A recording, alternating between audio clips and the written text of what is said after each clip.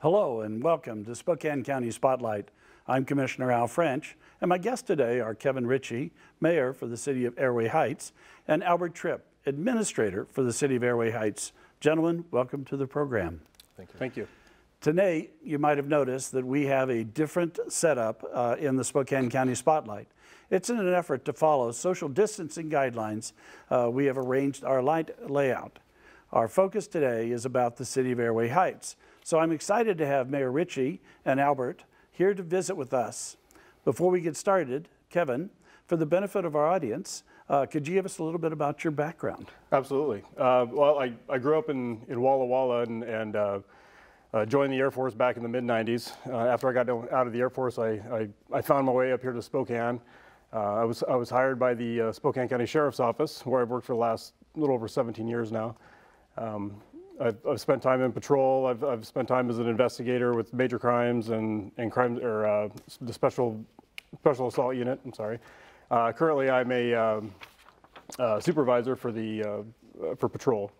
I was elected to the Airway Heights City Council about a little over 12 years ago. I served as the deputy mayor for a couple years before I was appointed to be the mayor. I've been serving as the mayor now for a little over 4 years. I have my wonderful wife, Valerie, 4 kids, 2 grandkids, and we are just happy to be here and talk. Very good. Well, thank you for your service, not only to the City of Airway Heights, but to Spokane County at large because of your position in the Sheriff's as one of our deputies. So thank you. Thank you. So Albert, give us a little bit of background about you. Certainly. So about 17 years ago, I became a transplant to this area. I have done a little bit of everything in the sense of I previously worked with the City of Spokane, Lincoln County Sheriff's Department. My wife and I, we've had 2 small businesses during the 17-year time frame within the Spokane area.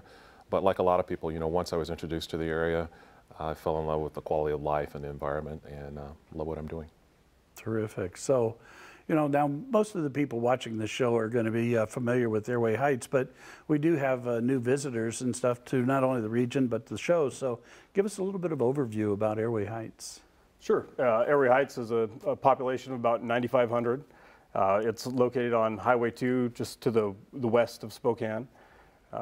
It's the fastest growing city in Spokane County right now, I believe, and it's a great place to raise a family. It's a full service city where you can do almost anything you want there with a real short 10-minute commute to downtown Spokane. Terrific. So I know that it's a great place to raise a family and stuff, and you've got a lot of amenities that are family oriented and stuff. So, but you're also attracting a lot of businesses. Tell us a little bit about the business opportunities in Airway Heights. I'll let Albert talk about that a little bit. Okay. Sure. Airway Heights is a great place to do business. So the city provides a great opportunity with an abundance of land that's close to air, rail, and freeway access for anyone looking to do business. So in terms of location, it's ideal from that perspective as well. Businesses also enjoy a low cost of operating within the city of Airway Heights and have access to, you know, the talent pool within the metro area. So I know from a historical standpoint, Airway Heights has a little bit been challenged by access to water and stuff. What are some of the things that you're doing to address that issue? Well, Airway Heights we've always had a unique situation when it came to water, but ever since the contamination from a few years back, we've been working with our federal and state and local partners trying to develop solutions for a long-term water source to replace it. Currently, we purchase water from the city of Spokane, so it's all clean and we're at a good capacity right now, and things are going well. But we're looking to the future, and we're looking to solve the long-term issues. Terrific, terrific. So I know that Fairchild has been a partner with you. They're obviously a good neighbor to the city of Airway Heights and stuff. So absolutely, you get to enjoy that relationship. And again, for those in the audience, Fairchild is the largest single site employer in Spokane County, and it is rapidly becoming the largest air refueling base in the country. So we're very blessed to have them not only in Spokane County, but Airway Heights. So, so tell us a little bit about some of the projects that are going on in Airway Heights. Well, Albert, did you want to touch on some of these? Sure, happy to do so. So we've got several projects occurring as we speak, and the vast majority of them are designed to support growth. So, we're trying to proactively plan for things like housing, schools, utilities, and transportation. So on the standpoint, from the standpoint of housing, we recognize that housing availability in the state of Washington, Spokane County, and Airway Heights, it's at an all-time low. And so we're actively pursuing an expansion of our urban growth area to provide additional land to construct more housing. We see about 95% of the workforce that works on the West Plains commute on a daily basis, and that's due to an absence of access to housing. And so we'd like to expand at UGA to be able to construct additional housing to allow folks to work closer to their employment and reduce their amount of time spent and the commute time. We're also working with the local school district, Cheney School District. They've been a great partner, and we're collaborating with them on additional school facilities. The district recently completed an upgrade to Sunset Elementary, which is great. And we continue to work with the district on additional school facilities, because as we're seeing this increase in population, with that also comes school-age families who have an increased need for additional facilities. And so the district just recently closed on a piece of property that will provide a neighborhood school, and we continue our work with the district on middle school and high school opportunities, because those facilities, those are key to every community. They're essential. And so we'd like to see that move forward, and we're partnering with the district to be able to do so. And then as recently as February of this year, we learned that the Department of Defense will now use access to education, school facilities, as a criteria for when they're making basing decisions. And so as you mentioned earlier, Fairchild's key to the region, is key to the city, and that's something we don't want to jeopardize, put at risk. And to that end, if we make investments now, if we plan now for school facilities, not only the population growth we're seeing, but with regards to Fairchild Air Force Base, it will help ensure additional missions will have the ability to be able to come and locate there as well. Some of the other projects we're working on, in addition to the water supply, is on the transportation. And so we've got a broad coalition that includes the West Plains Public Development Authority, City of Spokane, the Spokane Regional Transportation Council, and DOT, in which we're looking at providing additional transportation facilities for the West Plains. Most people know that US 2 is the only east-west roadway that goes through Airway Heights. And we see this as a key opportunity to really get ahead of where a lot of communities are, make some smart investments on where we locate housing, where we locate schools, and then provide the infrastructure to allow people to work closer to where the employment is actually occurring. Well, and you talked a little bit about the expansion potential for Airway Heights, and you would think as just a resident of Spokane County, well, that's unique to Airway Heights, but it actually is critical to the entire region, because as the opportunity for housing around Airway Heights increases, as you indicated, more people can live out in the West Plains, live in Airway Heights, and that takes demand off of I-90, which we all use.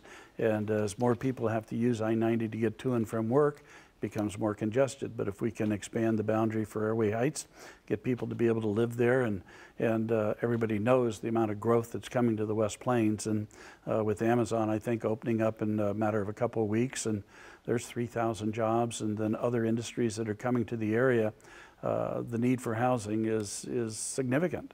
And that means you've got to be able to grow as a community and accommodate that housing. So it's not just an Airway Heights issue, it's a regional issue, and we need to be very invested into your success as a community and stuff. So, what are some of the other changes that you've seen as you've spent time living in Airway Heights? Well, we talk about growth and housing and population. Just in the time I've served on the council in the last 12 years, we've seen a 60% increase in population. So, that's significant for any area. I believe we average about 9% per year growth, and I think the county averages about 1% a year growth. So we're in desperate need of housing, and so the UGA expansion is a big thing. So one of the biggest things we face and the biggest opportunities we face is growth. Yeah. Yeah. Yeah, so I mean, the whole region is growing at a historical pace. I mean, you're right. For a long time, the county grew at about 1%. Until the last 3 years, we're now growing at 2% annual rate, and the largest part of that is in migration. That's people that are leaving California, Oregon, other parts of the country, and coming to Spokane and Airway Heights because it's not only a great place to live, but great employment opportunities now and stuff. So why don't we talk a little bit about some of the current development projects that are going on in Airway Heights? Sure. So we have a variety of different development projects currently occurring. You know, a lot on the residential front. I would say the vast majority, if not all, in terms of single family, multifamily, those are all designed to accommodate the residential growth that we're seeing. So new single family homes, new multifamily homes, townhomes, things of that nature, again, to accommodate either an increase in growth occurring as a result of the mission at Fairchild Air Force Base, or as a result of employment growth occurring in along the I-90 corridor along US 2 as well. And then we have a host of commercial and industrial projects that are underway. One of the areas in which Airway Heights is investing energy and resources in is on attracting aerospace development, and so we've had pretty significant aerospace supplier locate within Airway Heights over the past few years. Exotic Metals, and they started out with I think a 150,000 square foot facility, and then just a year and a half, 2 years later, they're expanding to another facility of the same size with plans to grow even further. And so we're really excited about that. We also have other industrial projects that are occurring as well, unlike the metals fab, for example, along with a few others that are occurring there. Yeah, so the growth potential in the West Plains has been really significant and accelerated over the last couple of years. I mean, obviously Amazon is a big attractor, but when you look out over the last several years, you've got Exotic Metals, as you mentioned. Collins Aerospace is under a $145 million expansion of their facility. We've got Mullen Technologies that's still in the mix, and there's another potentially 1,300 to 1,500 jobs there. So there's a lot of excitement around the West Plains and things that are coming your way and stuff. So you've got to be very excited about what that means. So with that, what are some of the biggest issues that Airway Heights is facing soon? We've already talked about the housing challenge and stuff. So what are some of the other issues that you guys are dealing with right now? Well, aside from housing, there's the infrastructure and water. The good thing about we see it as we don't see it as much of a challenge as opportunity. The growth. We still have land that you can build a house on, and people can buy a house for $200,000 to $250,000. So it's still a great place for families to come invest in. We're always looking for different ways to help business and expand the opportunities out there. Do you see any other challenges? Yeah, I would say, as you mentioned, growth, that's going to be both the challenge and the opportunity, in the sense that, how can that growth occur in a manner that's consistent with the community's vision, values, and what growth is appropriate, something that in terms of what adds value to the community, and the growth that is able to fit into the fabric of the community and continue to push it forward. So with the businesses that have already announced that are coming to the area, there's a lot of additional capacity that can come to the West Plains.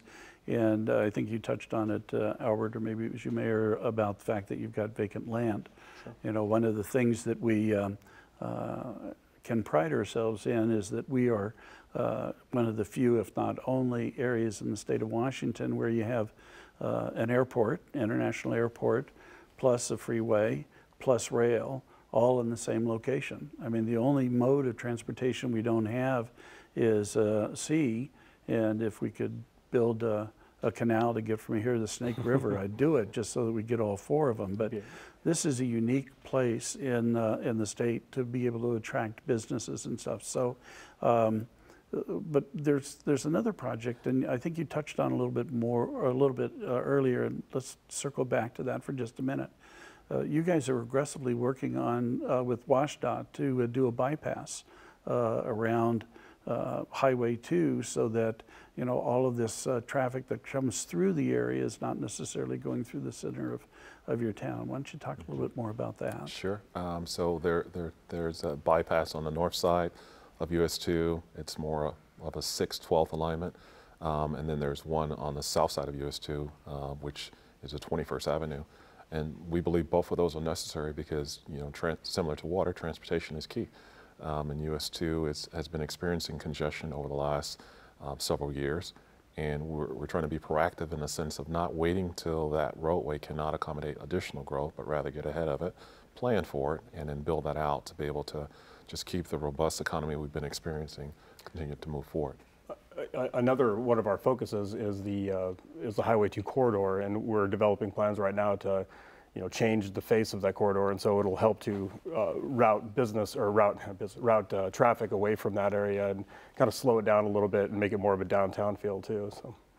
So one of the things that you have that I'm extremely envious of is a fantastic recreational facility that you went to the voters with, and they supported you overwhelmingly, and went through construction, and now that facility is open, and what a Class A facility that is. You want to talk a little bit about that? Absolutely, that's one of our. You know, it's a pretty amazing facility actually, and it's a vision we've had for a long time. It's I believe 10 years ago, maybe even a little longer than that, we went to the voters for a project, and it wasn't approved. And so we went back and regrouped and got a lot of input from the community of what they really wanted, and we think we got that. It opened last year, middle of last year, and it's been steadily growing ever since. A lot of people use it. I get comments all the time about how great it is. I'm not going to, you know, say it's better than other gyms, but you know it is. So it's been a great, you know. With what we're dealing with locally right now, we've had to temporarily close it, but we anticipate it opening back up and thriving. So.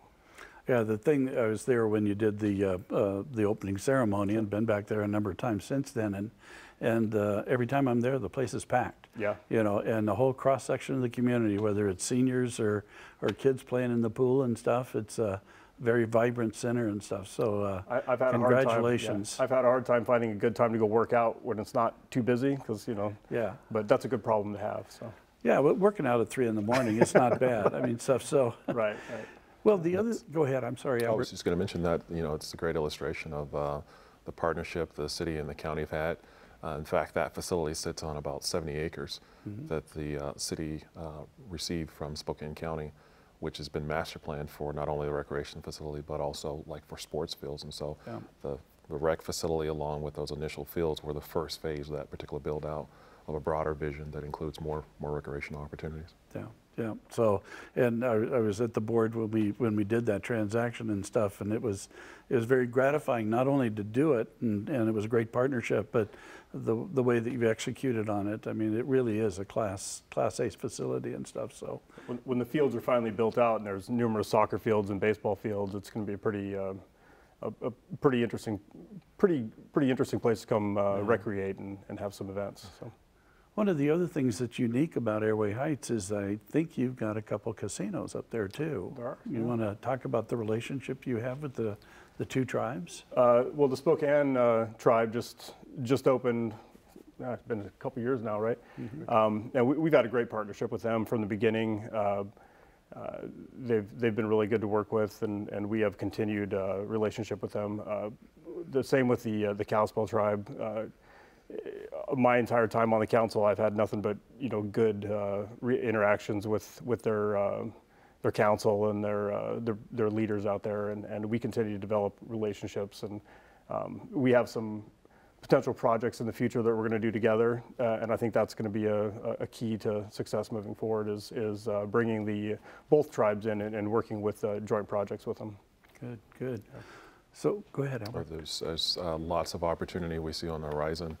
You know, it's just saying about many hands make light work, and with the investment both tribes are making in terms of facilities and various amenities that's being built there is contributing to the overall economic development fiber for the West Plains region. I think it'd be wrong for us to suggest that we wouldn't be where we're at if it weren't for the tribe. So their investment in the West Plains has been enormous and a great help. So another partnership that we have between Airway Heights and Spokane County is our mutual interest in terms of protecting Fairchild Air Force Base, and an endeavor that we've partnered with for many, many years now is how do we get the mobile home parks that are located in the APZ or accident potential zone at the end of the runway for Fairchild. How do we relocate those facilities to get them out of that and stuff? So that led to a partnership with a number of nonprofits and a private sector developer to do, I think, the Highland Village.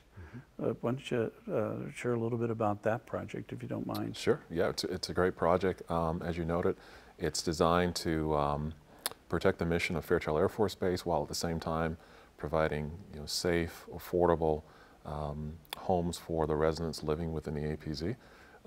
For viewers that may not be familiar with it, the location we're referring to is directly beneath the flight path for Fairchild Air Force Base, and so we know that posed a health and safety concern, and so the objective was to look at alternate locations in the community that could be affordable. And through the partnership over the past year, in fact, this past legislative session, prior to this last one, we were successful in obtaining, I think, about $5.5 million to start building out those units and start putting the utilities in the ground to start that construction. And so we'll actually have units come online this summer that residents that live in the APZ can begin to take advantage of and start to reside in those particular locations.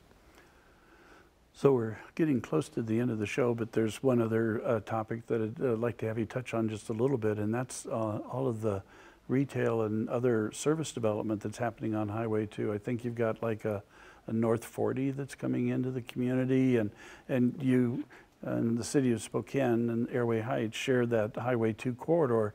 And so want to touch a little bit about that? Sure. There's a variety of commercial uses that are coming online and along the US 2. Earlier Mayor Richey noted that the population growth has just been exploding. And so with that, we've also seen commercial services begin to occur as well. And the community, I think, has been really pleased with that in the sense of it provides an opportunity to have those needs met without having to travel too far. And so businesses like North 40, they're coming online. The city has been taking proactive steps and adopting different regulations. So for example, the council adopted an arts plan that looks at the entire corridor, some of the roundabout infrastructure that's going in, and addresses the issue in terms of how do we change the overall look of the corridor itself. And we continue to see, as a result of that, and activities like that, more and more commercial businesses coming in. So I think it's going to have a huge return. So in our last couple minutes, are there any last messages you'd like to share with the audience? Anything that we haven't touched on that you want to? Just if you haven't yet, come out and explore Airway Heights and come look at the housing opportunities and the businesses, and come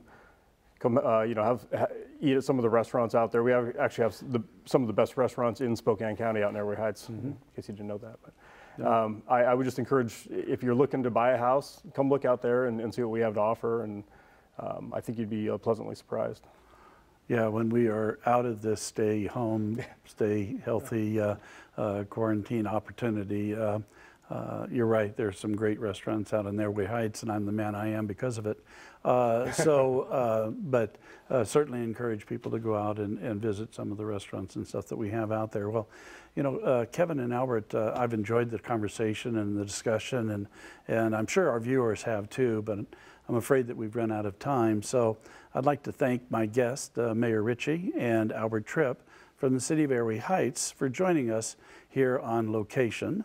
As a reminder of the video for today's Spotlight can be accessed on Spokane County homepage and on Spokane County YouTube channel. You can also listen on the go and download our Spokane County Spotlights as a podcast on the SoundCloud or iTunes apps. Just go to one of those apps and search for Spokane County. I'm County Commissioner Al French. Thank you for joining us today on Spokane County Spotlight.